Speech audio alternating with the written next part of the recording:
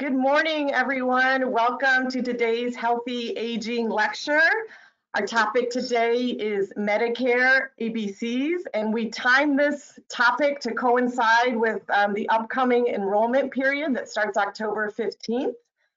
Let me first introduce myself briefly. I'm Kate. I'm the manager in the Senior Health Department here at Virginia Hospital Center, and I'm joined with my coworker Blanca there on the screen.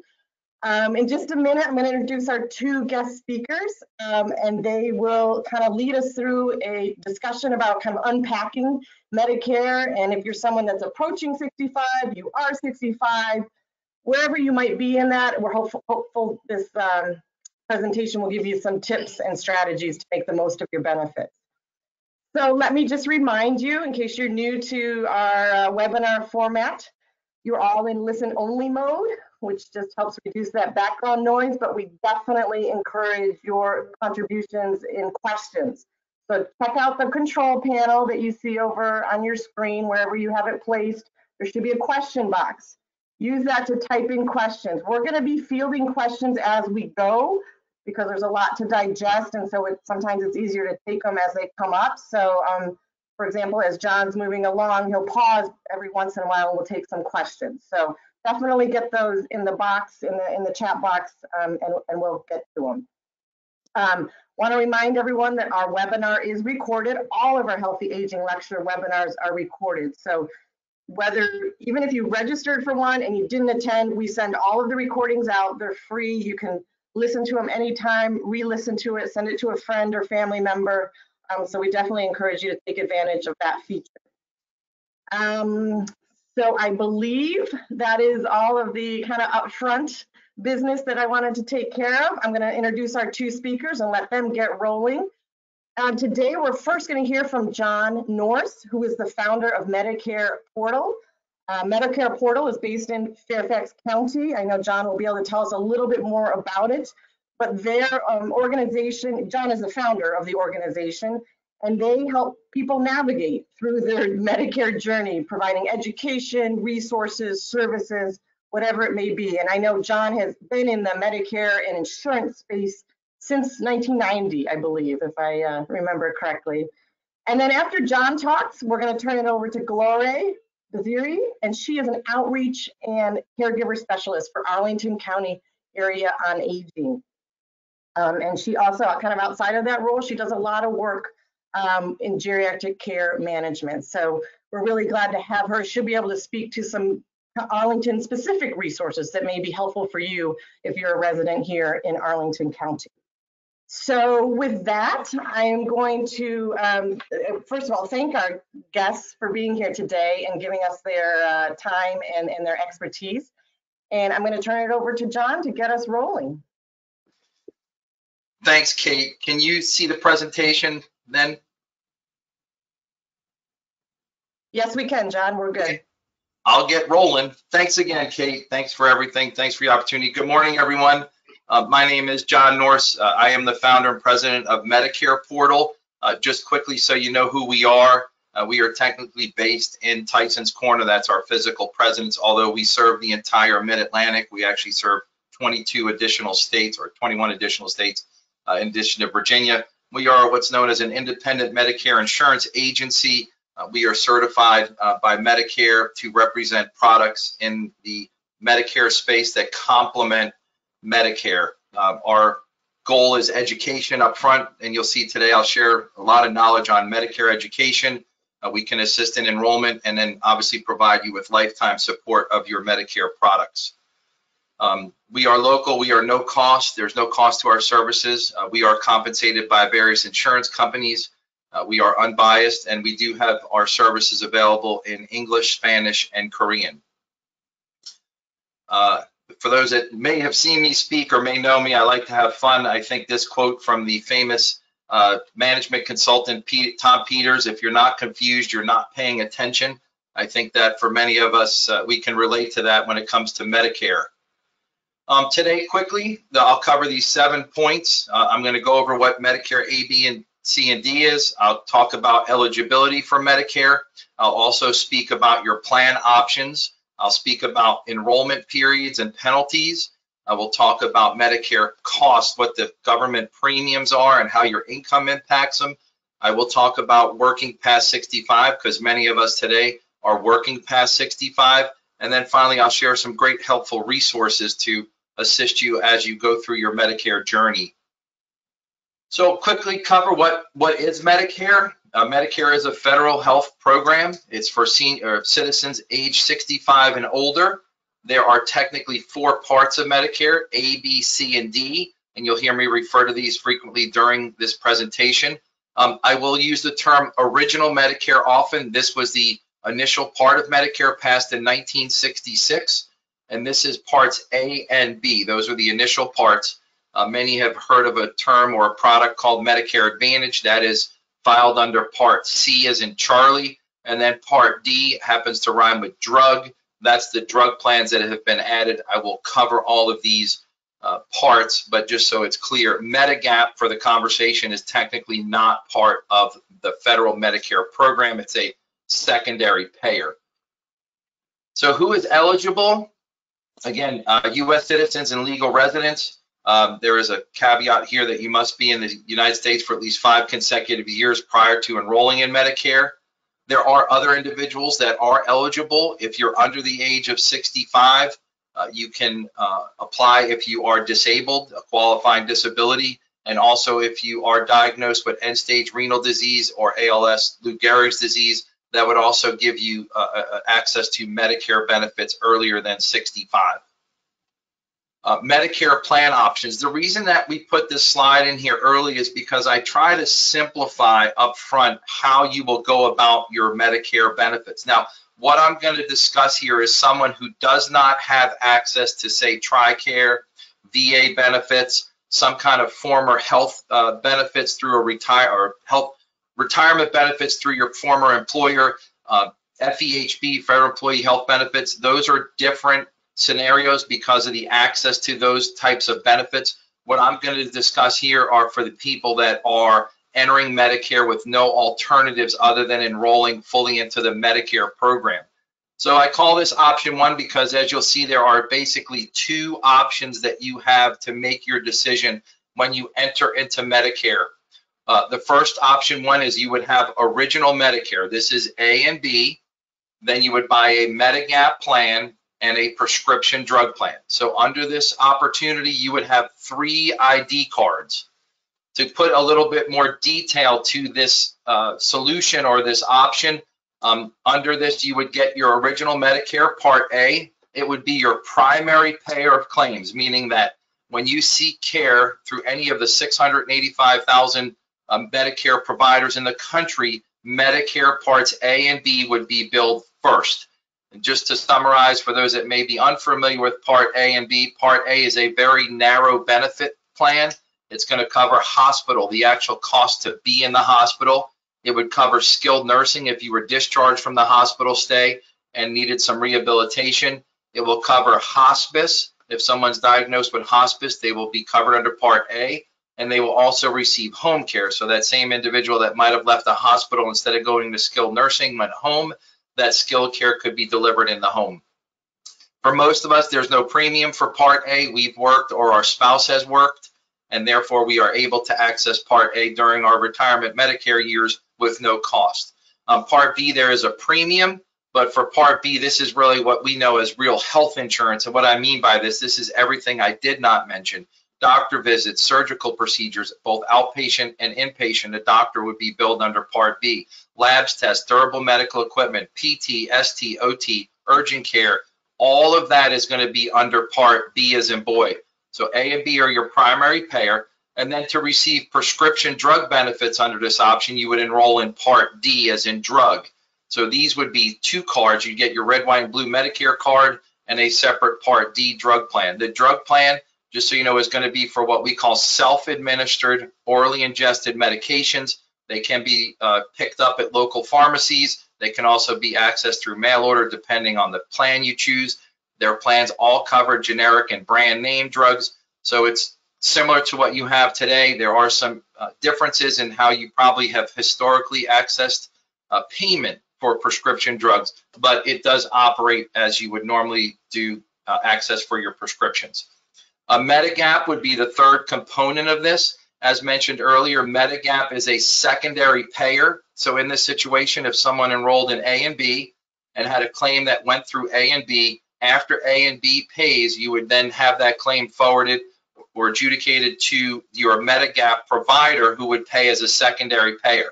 In order to get Medigap, you must be enrolled in A and B.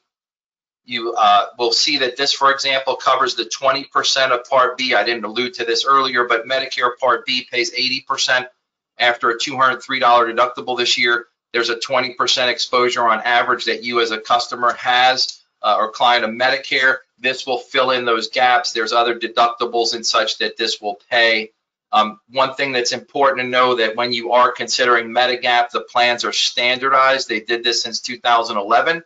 So a Plan G, for example, for you that know what a Plan G is, it's just a letter indicating certain benefits. It's the same no matter what company you would purchase that from. It's an important thing to understand. And then lastly, premiums will be based on your age, gender, your smoker status, and residence. This is an insurance product. This is written by private insurance companies. It operates like a lot of things that require underwriting and such in the insurance world, things that actuaries look at. So you will notice that claims will, or costs and premiums will vary amongst the different companies that sponsor these plans in Virginia.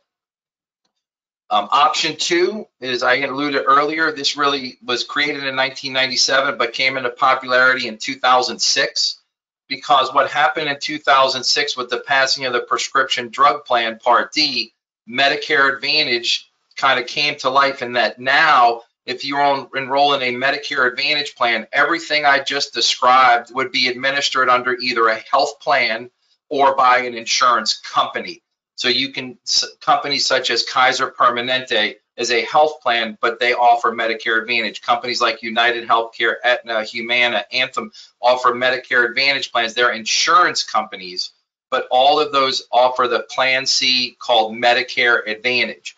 And to show you the visual here, you'll see 3 columns are exactly the same as I alluded. Part C, what you see in red, is a combination of A, B, and D, all administered again by either a private insurance company or a health plan. And when you do this, most of these plans are going to be, if not all, are going to be network based. They're going to have some form of in-network benefit, an HMO style plan that you would get your care within their network of doctors. We have seen recently in the last couple of years PPO plans being introduced, which allow you to go into the network or to pay additional costs to leave the network.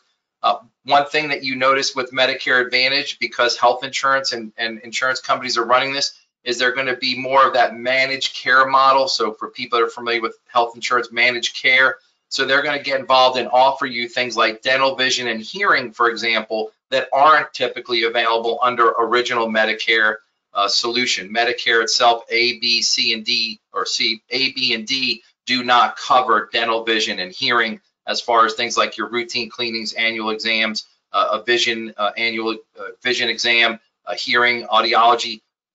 A lot of those just baseline tests are not covered under Medicare. Now, advanced care would be covered. So they're going to give you gym memberships on Medicare Advantage. Some give transportation and other benefits. So this is what I'm trying to explain to you here, is that when you enter into Medicare, just to be clear, you're going to make one of these 2 decisions, again, assuming you don't have some form of other benefits. So now that we know that there's 2 options that we can pick, when can we enroll? When is it our time to enroll? And really, there's going to be 2 most common enrollment periods. This is what's known as your IEP, or initial enrollment period. As you can see from my graphic, it's a 7-month window around your 65th birthday. I'm a September baby, so June, July, and August would be the 3 months prior to my birthday. If I enroll or apply for my A and B benefits in that window, I will start exactly on September 1st. That's when I would be first eligible. It's important to know, if I miss that window, but I need to go on Medicare, I need A and B. If I miss that September 1st deadline for whatever reason, I would be postponed till October. So I would have a whole month of September without Part B benefits. Part A can be, for conversation's sake, can be retroactively enrolled 6 months, but more importantly, Part B is the one that we need, because as I mentioned, that's our health insurance. If I missed September and I went into October, I would apply in October. I wouldn't start till December. So now I would have gone September, October, November, and I would starting in December, I'd go almost 3 months, 3 full months without Part B. The scary part without Part B is I can't buy a Medigap or a Medicare Advantage plan. The reason that I put this up is I want people to understand, while your friends or someone might say, oh, you're good, you have 7 months to do this enrollment, missing it can have consequences with respect to delayed enrollment. If you miss, and we'll talk about in a minute, if you miss this completely, there are penalties that will be invoked for the rest of your life. It's important that you know your initial enrollment period. For a lot of people, I think it's important I talk about how do you enroll. If you do receive Social Security income benefits prior to 65, 3 months before you turn 65, you will get your red, white, and blue Medicare mailed to you, card mailed to you, and it will be the start date of the first of the month that you turn 65. This happens automatically. The good news there, you don't have to do anything. For the rest of us that may have delayed our Social Security enrollment to some future date, whatever that date is relevant, but we're forced to enroll in Medicare at 65 because we have no other health insurance, we have to proactively apply for our A and B benefits. And as I have a note here, the government will not notify you of saying, hey, John, you're turning 65 in September. Make sure you apply for Medicare. You will receive no notifications if you're not on Social Security. Just want to help share with COVID, some things have changed. If you're turning 65 under your IEP, the best way to do it is to set up an SSA.gov account. It takes just a few minutes. You will have to provide verification of who you are. But once you start that SSA.gov account or have it, 3 months prior to your 65th birthday, you log in under benefits, you will see start a Medicare application, and you can do it entirely online. In person used to be a great option, but with COVID, obviously that has been modified. You can make an appointment, but they will only do it under certain circumstances where, I guess, unable to do it on an alternative way. You can always mail what's called your 40B. That's a form that Medicare requires to apply for Part B into your local office. There is a website that will help you find your local office. And then you can make an appointment over the phone and do your enrollment. One warning there is it's not an immediate call today and they enroll you. They will make an appointment typically 4 to 6 weeks into the future. So again, be cognizant if you're enrolling 90 days prior to your birth month, take into account if you are going to do a phone enrollment that your appointment date could be in the future. So enrollment penalties, I alluded to this quickly before, but I'll talk about it real quick. If you miss your initial enrollment period, you could face lifetime penalties under Part B and D. So Part B is in boy, using my September date, because that's when I would enroll in Medicare.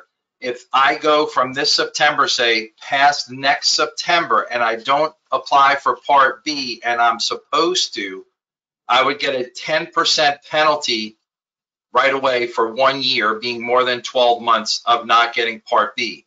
That 10% is calculated off what's called the Medicare base premium. That for this year is $148.50. So using that $148.50, I would pay $14.85 if I enrolled before the second year. If I make it 2 years without enrolling, I would have a 20% penalty. If I went 3 years, 30%. So it's very important to know when you're turning 65 what actions you have to take, regardless of whether it's enrollment or not enrolling. You have to know what you need to do. If you don't do it properly, the government, as you can see here, will penalize you. The same thing applies for Part D. If you miss your initial enrollment period, the 7 months around your 65th birthday, and you have no alternative, what's called creditable coverage, meaning that your prescription drug coverage that you receive is equal to or better than Medicare standards, you will begin immediately to incur a 1% penalty for every month that you went without that creditable coverage. So I'll just put an example. I am a September birthday again. If I didn't enroll in prescription by December of the year I'm eligible, starting that January, I would accumulate a 1% per month for every month I went without. And the caveat there is that I can only enroll in a prescription drug plan if I miss my initial enrollment period during what's called the annual enrollment period, which we'll talk about, which is in October to start in the next January. point is I would get a 12% penalty if I missed my initial enrollment period's eligibility for Part D, because I'd wait 12 months. That's 12% times what's called the national premium benefit average, which is approximately $33. Point is, I would be penalized approximately $4 every month for the rest of my life when I enroll in Part D if I missed 1 year. If I missed 2, 3, 4 years, it compounds. I don't tell you this to scare you. I tell you this to understand that there are decisions that you have to make when you are approaching Medicare age. Medicare premiums in your income. For those that may be unfamiliar, Medicare will adjust your premiums higher if you're considered a high income earner. This chart will show Part B. The same chart as far as the income levels go is also applicable for Part D. The numbers for Part D are less each month, but they are there. For time's sake, I just don't go into both of them, but I can share this information if you want to contact me afterwards, if you're interested in learning about IRMA and Part D as well, or Part B. But in a nutshell, the government will look back 2 years. So if you're applying for Medicare right now to say start before the end of this year, they will look at your 2019 tax return and they will get off at a number called your MAGI, or modified adjusted gross income. When they get that amount of money, they will correlate that to a premium. In this case, as you see, the 148.50 would be for an individual under 88 or over or under 176. And as you see, that amount goes up as we get to those different thresholds. Okay, I know I've gone through a lot right here. Beth, I'll take a pause, and if you have some questions, I can answer them right now. Yeah, actually, thanks, John. Blanca has one to read. I think we have several that are really related. And Blanca, maybe you can start us off, and then we'll go from there. Okay, this is Blanca. So one of the questions is, for someone whose spouse still working and who still has health insurance, does that person need to enroll? Yeah, what I'd like to do is I will cover that in the next section right here. The key thing, and I'll say it again, is the size of that spouse's employer. If they're over 20 employees, that spouse can remain on the health insurance till the actual employee, their spouse, retires. If they're under 20 employees, that spouse has to go on Medicare.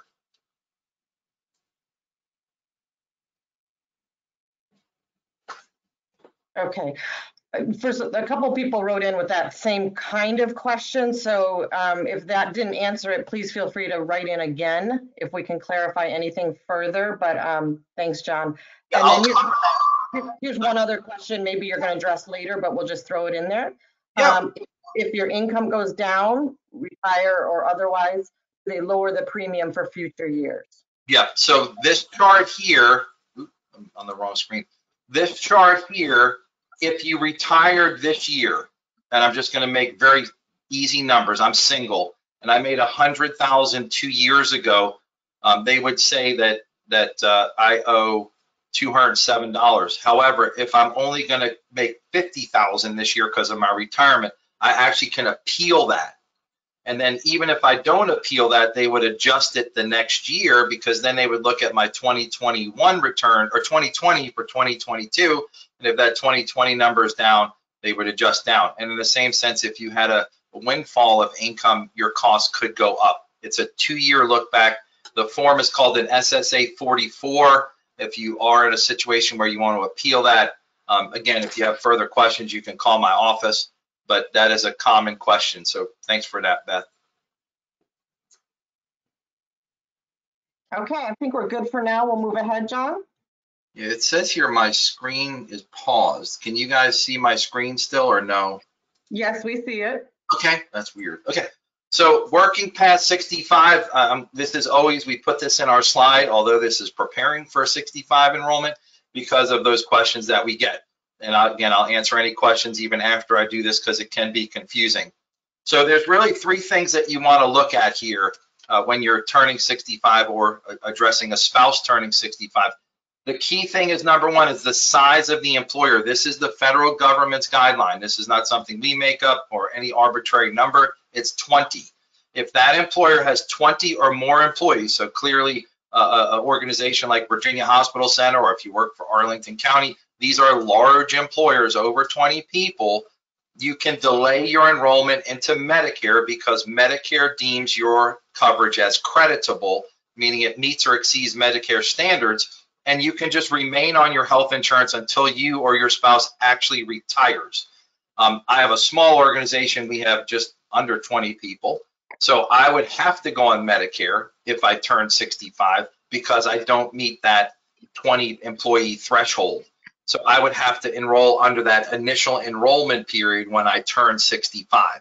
That's why we cover that, and I go into it in such detail to tie that loop. Is if you are under that 20 employee, you need to understand to take action. Just the fact that you have health insurance and like it is not going to leave you in a good situation.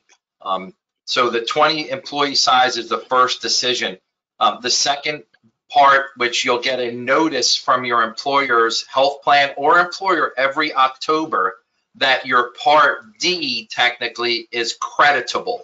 What I mean by that is that your prescription drug benefit meets or exceeds the Medicare standards. You'll get that notice, and many already might be getting that notice from previous years when you're still working. It will say for the coming year, 2022, of this year in October, your prescription coverage meets Medicare standards or is considered creditable. You don't have to do anything. Should you get a notification that says your coverage is not creditable, you would need to take action within 63 days of losing that coverage, or you would enter into that penalty phase. By having, Excuse me, I'm sorry to interrupt. It looks like your slide is not advancing. Are you able to advance that? do you see it now? No, we see you. Let me.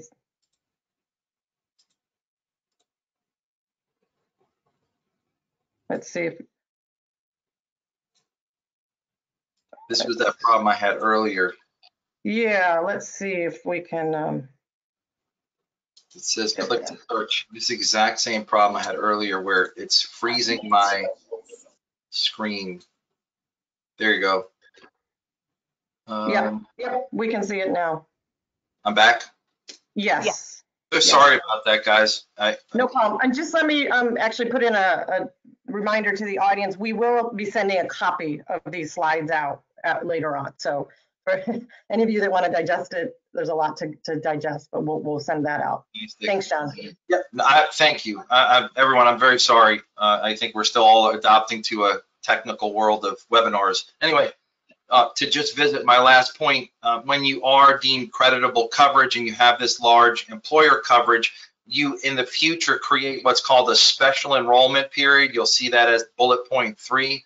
The special enrollment period basically grants you a second opportunity, because you missed the initial enrollment, justifiably so, to enroll in Medicare without any penalties or delays and things like that. So if I work till 68 for a large employer, the hospital center, and I decide to retire at 68, I would then apply at 68 just as if I was 65, have the same rights to enroll in Medicare A, B, C, D, Medigap, all those products without any penalties. Now, there is a window that you have to do it, 8 months.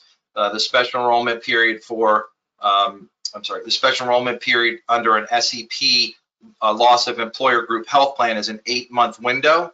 So you get 8 months from which to apply for A and B. You also, in that 8-month window, remember though, you don't want to go more than 63 days without prescription drug coverage.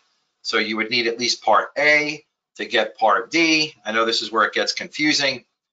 Point being, we typically recommend if you know your retirement date 90 days prior, just like the IEP, to begin your application process to begin your Part A and B.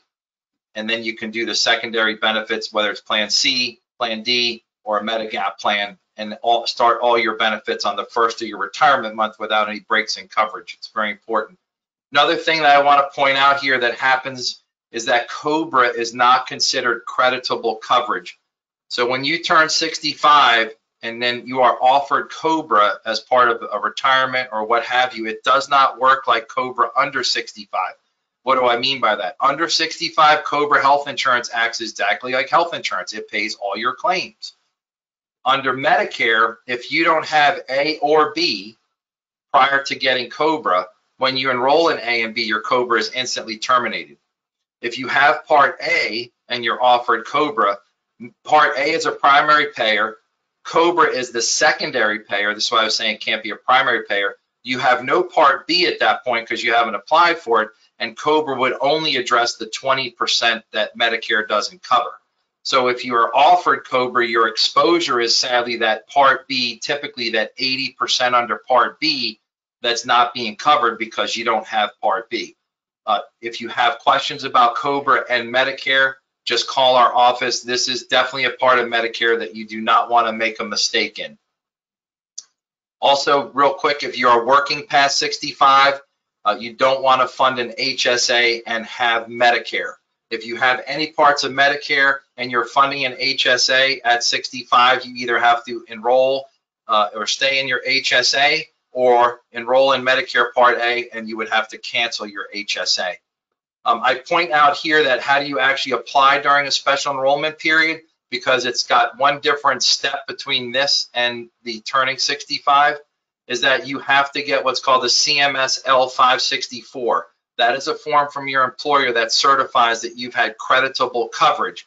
By getting that form, you can, again, like I indicated, enter into Medicare without any penalties, delays, that kind of situation that you may be afraid of, because you have this 564 that certifies that you've had those creditable benefits.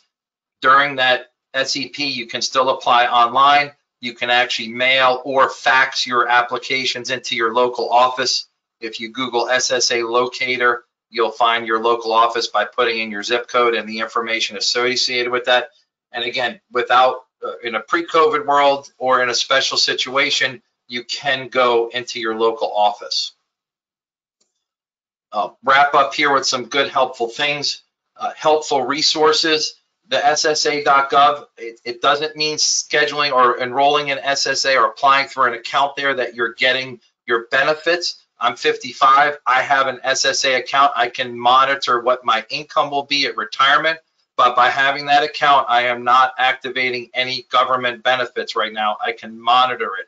So if you know you're going to be retiring in the future, just set up an SSA.gov account.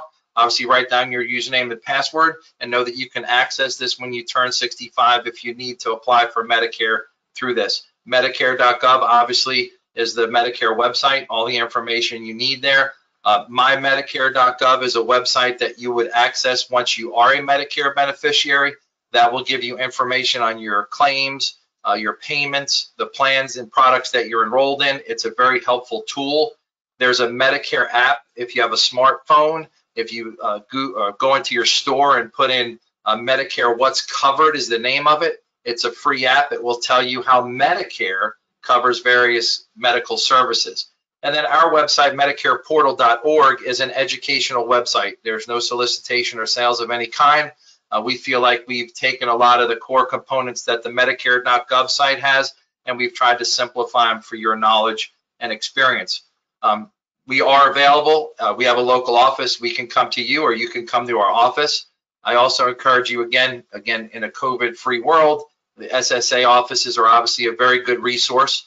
And then finally, as we'll hear in a minute, your area agency on aging, whether it's in Arlington or if you live in a surrounding county, they all have an office, are great resources for really insurance, but also Medicare services. I'll wrap up with some final thoughts and then I can answer more questions or we can get more questions later. Medicare is confusing and frustrating. That's fine. We understand that. There's an organization like ours that will help you. Start early, again, with the penalties, as well as you don't want to go without coverage. You want to start early, research your options, learn about the local plans and what's available to you so that you can find out what works best for you. Oops. My screen just went blank. Sorry, guys, hold on a second. Select the policies that work best for you. Oop, it says I'm paused again.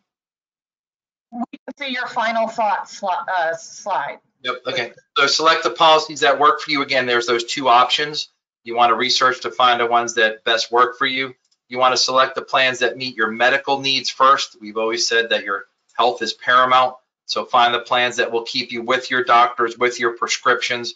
Changing those obviously can be very catastrophic. I don't want to think that way, but make sure that you're able to stay with your medical providers when you transition into Medicare. Again, you can call your providers. There's resources online to check the networks of the various health plans, as well as you can check with Medicare. Medicare is an individual decision. I didn't go into this deeply, but if you and your spouse are entering Medicare, it is two separate policies. So where you might be together today through an employer, when you go on Medicare, you're considered two separate people. And then lastly, know your costs. I went into the Part B. There's also a Part D, Irma. You know, there's the base premium for Part B. There'll be premiums potentially associated with your Part C, your Part D, and your Medigap. So make sure that you know those costs so that you can budget into your finances. I think that's everything, Beth. Or Kate, rather. I'm sorry. That's everything I have. No problem. I'll go by anything. So, John, there's a few people in the audience that again have a very similar question, kind of what you touched on earlier, but I think it's worth reviewing again. So I'm going to read you a scenario that somebody sent in, if you don't mind, pretty brief. So spouse works at large company and has employer health insurance, and spouse 2 is covered under that plan and turns 65 first. Does that spouse who's turning 65 have to apply at 65, or do they get the credible coverage provision? Yeah, again, that's what I read. Yep, that's the magic number of 20. So if that working spouse, their employer is over 20 employees, that non-working spouse or not would be able to continue to stay on that health plan indefinitely until the working spouse retired and lost benefits. Under 20, they would have to go on Medicare. Okay. Thank you, John. Are there any forms to fill out at 65 to get the SEP delay? No. Nope. Sounds good. Okay, I think, well, if you don't mind, John, could you flip it over to Gelareh? And then we can get into her presentation. There she is. And take more questions after she has a chance to speak and present her information. Thank you so much. Here we go. Thank you, John. And we'll let Gelareh have a minute. There we go. We see your slide, Gelareh. If you want to do the presentation format, that would be great. To make it a little bigger. Perfect. All right. Good morning, everyone. My name is Gelareh Bassiry, and I'm with Arlington County Area Agency on Aging. I'm an outreach specialist and caregiver specialist here in Arlington County. We rely on numbers to provide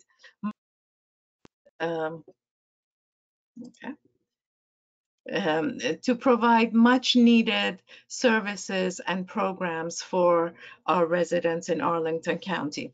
Over the next 2 decades, the proportion of the US population over age 60 will dramatically increase as our boomers reach this milestone. By the year 2030, more than 70 million, or 1 in 5 Americans, will be 65 or older.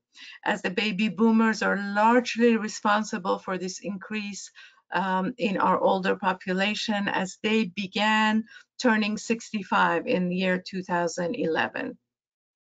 Roughly 14% of the population are ages 60 and over in Arlington County, and it shows the most significant increase occurred for adults ages 65 to 74 years of age and adults ages 45 to 49 years of age. A trend projected to steadily increase in future years. Since 2010, there has been the 30% increase in adults ages 65 to 74 and 7% increase in adults 75 to 84 years of years old. So in Arlington County, 74% of our adults have bachelor degrees or higher. It's a very rich diversity here in Arlington County. There are 107 languages that is spoken here in Arlington County public schools. Average home values of $650,000. A median household income is $110,000. An average monthly rental is $1,900. We have a high level of community engagement. We have 62 registered civic and citizen association in Arlington County, 59 advisory board and commissions, 178 community services organizations.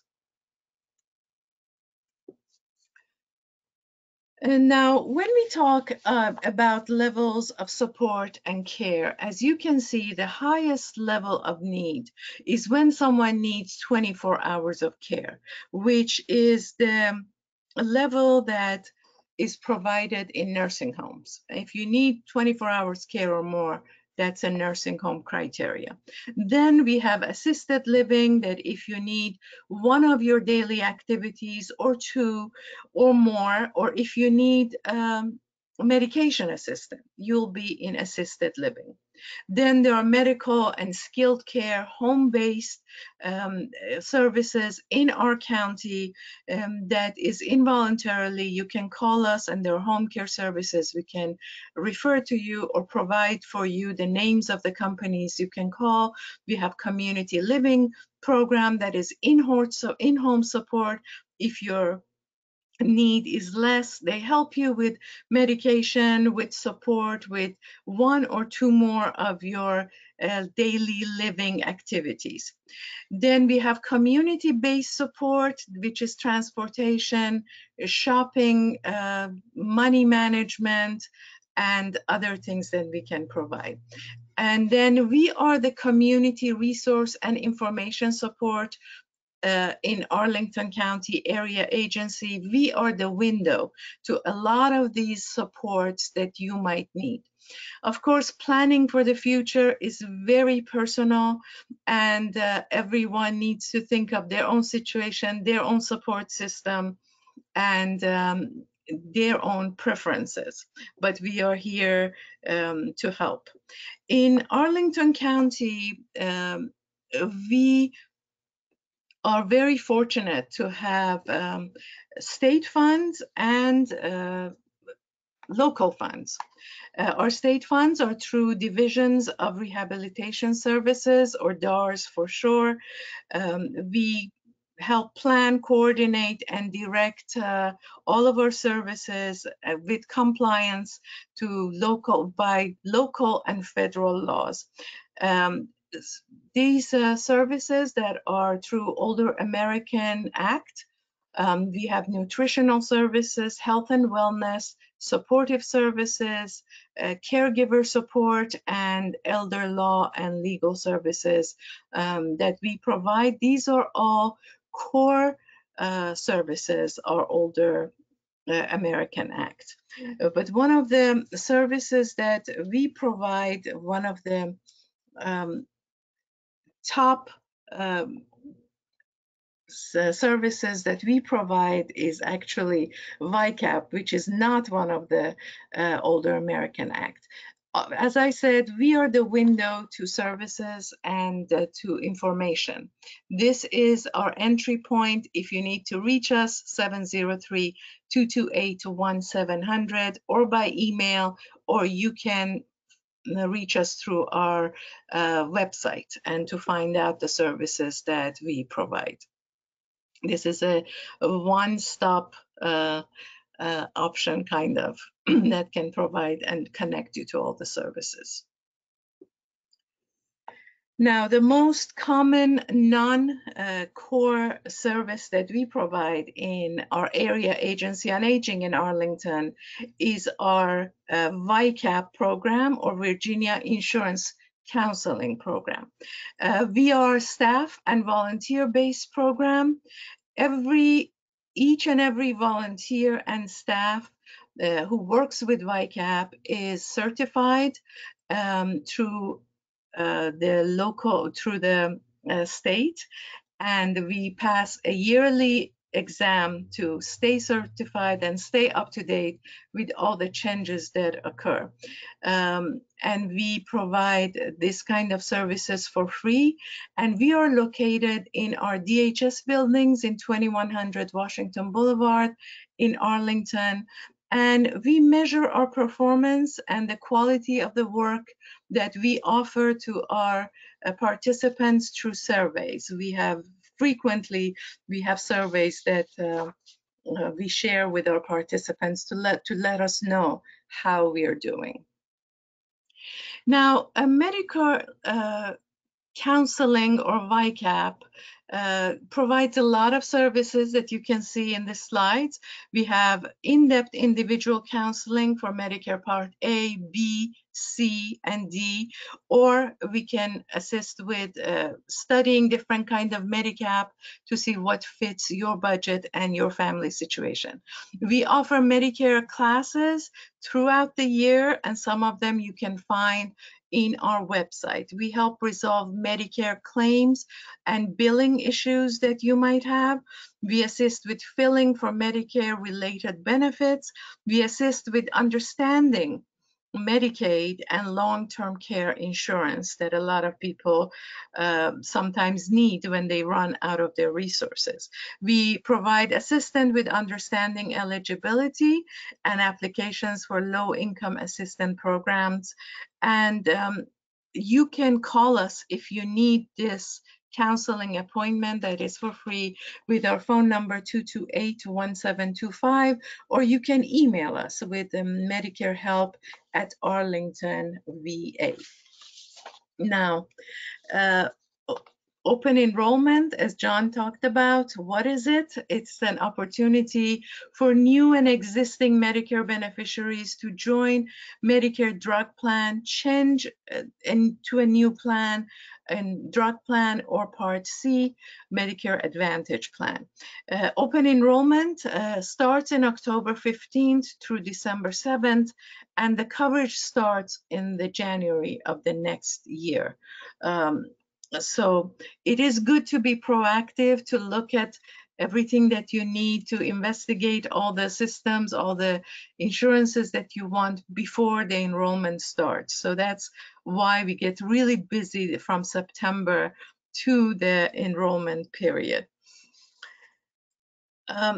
Now, how we can help in VICAP, beneficiaries can get very in-depth assistance from certified, trained Medicare counselors and understand the selection that they're choosing and for their healthcare needs for the open enrollment. We partner with Senior Medicare Patrol, mainly because billions of federal dollars are lost every year due to healthcare fraud, errors, or abuse. So Senior Medicare Patrol, or SMP, empowers and assists Medicare beneficiaries, their families, and their caregivers to prevent, detect, and report healthcare fraud, errors, or abuse.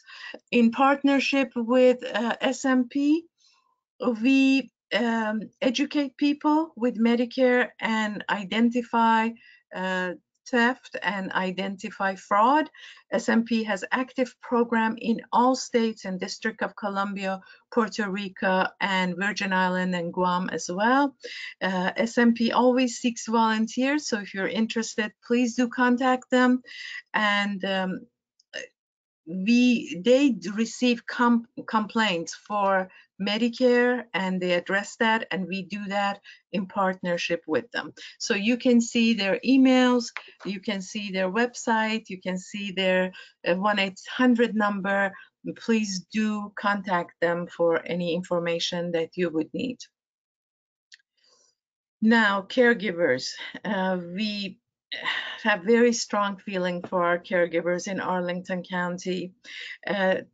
According to AARP, 43.5 million caregivers provide unpaid care every year.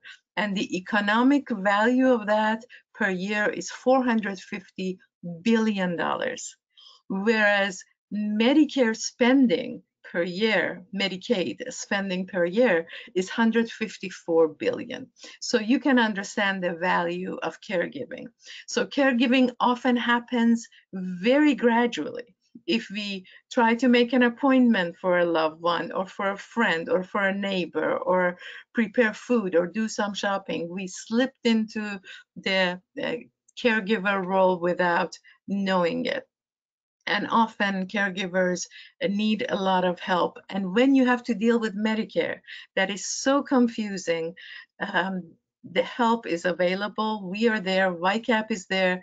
You can reach out to VICAP for help. Oftentimes, caregiver need to navigate Medicare for their loved ones to see what kind of help they can get, what kind of savings they can have. So please do contact us for questions about loved ones plan. You can contact us, or in the back of their insurance card, there are numbers that you can call. But then again, it's a lot of runaround. So we are here, and this is a free service to everyone if you like to use it.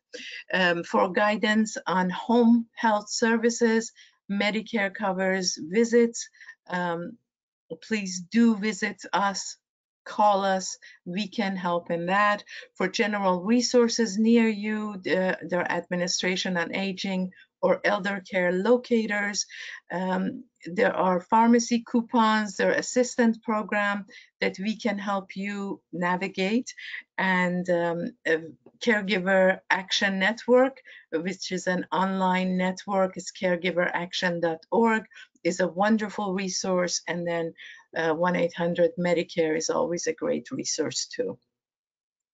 So as we said, we are Area Agency on Aging and Disabilities Resource Center. Our number is 228-1700, and you can reach us in our mailbox with the email address and the website. And our Virginia Insurance Counseling Program, our VICAP, is 703-228-1725. I have other numbers here for you for emergency mental health if you need it, for non-emergency police, for senior Medicare patrol, or SMP that I talked about, a national abuse hotline that we educate our caregivers and our community about elder abuse as well. So thank you for giving me this opportunity to be here today, and I'm here and ready for any kind of questions that you may have. Thank you so much, Gelareh. That was wonderful. Lots of in-depth information. And I just want to remind everyone, this is such a meaty topic and a lot to digest, but I hope I just want to remind you, you'll get the copy of this presentation, you'll get the recording, and now you also have 2 great contacts and 2 great organizations that you can turn to if you want additional help. And as I said, these are free services. So certainly tap into the Arlington Area Agency on Aging, as well as John's medical portal. Either one could do some follow-up with you. Let's see. So actually, one of the questions we got that I will address, to be honest, it's not Medicare related, but it has to do with us here at VHC, so I will answer that. And that was, somebody was asking if we have resources for seniors at the hospital. And I just want to remind everyone that yes, I work in the senior health department along with Blanca. We are available to help you with different programs and services that we offer. And I'm going to make sure to include our website and our email address in my follow-up communication, so that if you're somebody that's looking for just senior resources, you can certainly come to us and we'll do the best that we can. Let's see here, let me just scan the questions real quick before we've got a few minutes here. Let's see here, and Blanca, feel free to jump in if you see anything. I do actually see one where it says to please thank the presenters, that the person came here to get Medicare info for herself, but now she also can get information for her mother. So that's great. Help everyone out. Excellent. That's great, great, great. Okay, I'm gonna just take this other question here. If I'm covered by my employer's health insurance, because I have over 20 employees, when I turn 65 next month but become unemployed during my IEP, what are the implications for enrolling in Medicare? Anyone want to take that one? I can answer that. Okay, So thanks, John. when you lose employer coverage anytime after 65, you want to do your enrollment obviously within that applicable period. The IEP, even though you're losing employer insurance, the IEP would be enforced because you're turning 65. And just for a conversation, it is the most powerful enrollment period. So if you had a pecking order, IEP always applies first. So that individual, if they're losing coverage next month and turning 65, they would have that same 7-month window that they would need to calculate very carefully to make sure they enroll on time to avoid those penalties and delays. Okay, great, thank you. Let's see, so we're getting just a lot of nice positive comments, guys, a lot of good information, and people appreciated that. So thank you everyone for joining us today, and thank you so much, John and Gelareh, for offering this information. I'm getting people thinking about it. I'm sure it's on everyone's mind if they're approaching the 65-year mark.